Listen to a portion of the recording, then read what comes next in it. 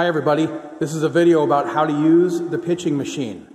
First thing you see here is our pitching machine with the auto feeder. This is not a video about the auto feeder, this is about the pitching machine and how to tune it in. First thing you see over here, if you can see it, there are two dials. 1, 2. There are two wheels. 1, 2. The top dial goes to the top wheel.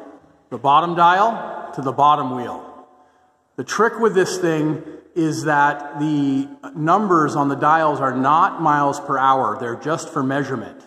And so the top dial is what you set first. To make sure you're throwing a strike, the bottom dial should be 35 clicks higher than the top dial.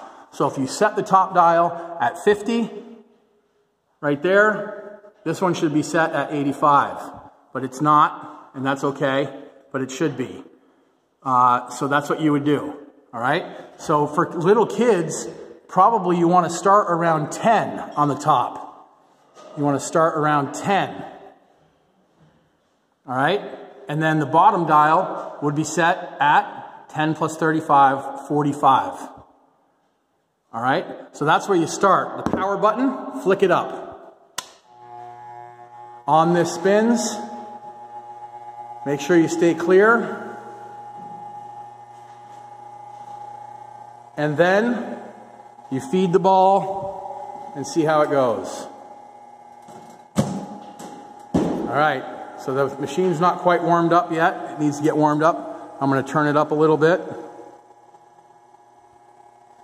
All right, and then if you need to adjust this right here, you unscrew this. And then you work these poles right here, and you can adjust the machine up or down to tune it in. All right, for final adjustments, you can move the plate forward, backward, or side to side. Just make sure that the ball is hitting that black screen back there when you do it. All right, good luck, have fun.